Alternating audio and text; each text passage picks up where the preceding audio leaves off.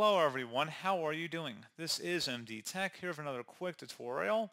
In today's tutorial, I'm going to show you guys how to set your Epson printer to print either in color mode or black, white, grayscale by default, whatever your preference is.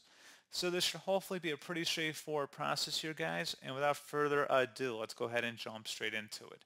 So all you have to do is open up the search menu and type in Control Panel. Best result should come back with Control Panel. Go ahead and open that up. Set your view by in the top right to category view, and then select hardware and sound. Underneath devices and printers, select advanced printer setup. And now locate your Epson printer in this list and go ahead and open that up. And now on the right side, you want to go down and select printing preferences.